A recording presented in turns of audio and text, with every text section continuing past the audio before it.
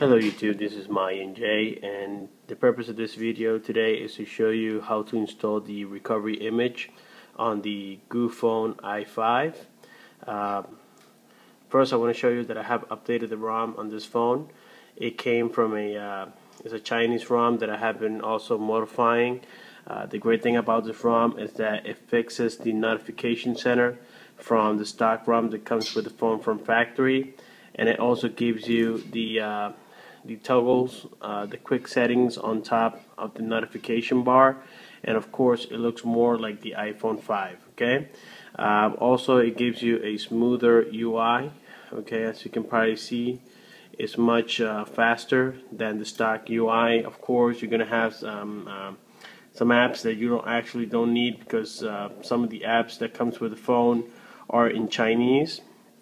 And this is basically the preview also of the ROM that I'm starting to modify. Okay, and it comes with a Play Store, as you can see.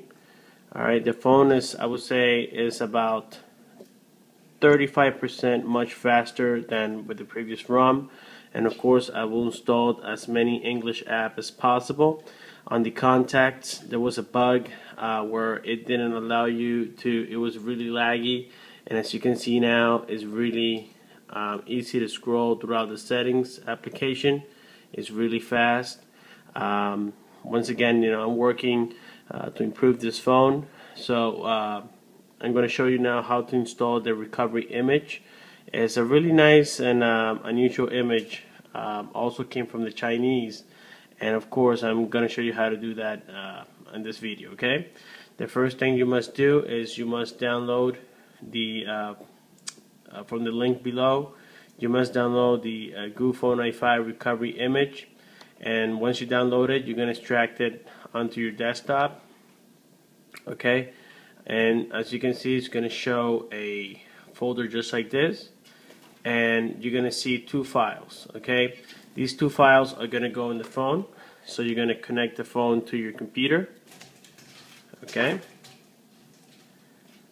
now the next thing you're going to do is you're going to turn on USB storage, and as you can see, even USB storage is different from the previous ROM that came stock with this phone. As you can tell already, it's not the same. Okay, so we're going to turn on USB storage. Turn on. Okay. Alright, once that happens, you're going to figure out which it has two partitions. You have to figure out which one is the one that has it's actually the SD card, which is just one, because it has the 10 gigabytes of free space out of the 14.6. So we're going to place them on the G one. Okay, now you got to figure out which one is going to be on your computer. So now what we're going to do is we're going to open the folder, and we're going to send this to the phone. So you're going to hit send to. Okay, we're going to select G. Okay, the next one we're going to send is the recovery image. We're going to hit send to. We're going to send it to the SD card. Okay, once that happens, now you can close this and you can turn off the USB storage. Okay, once you turn USB storage, now you're going to go to the main page. Okay, now what you're going to do here is you're going to make sure that you have either Astro File Manager or some type of file manager that you can use. Okay, and now you're going to go to My Files, then you're going to go to Files again, and here is when you're going to see it. Okay, now you're going to install first the M44 toolbox. Okay, once you install it, now you're going to open it. You're going to allow super user.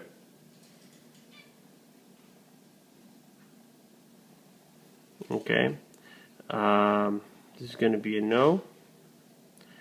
And then you're going to select recovery update. Okay, once you do that, it's going to be the one on the very top that says recovery.image, and then it's gonna say, are you sure you want to flash the recovery? You're gonna select OK, and now it's gonna ask you whether you want to reboot into recovery mode.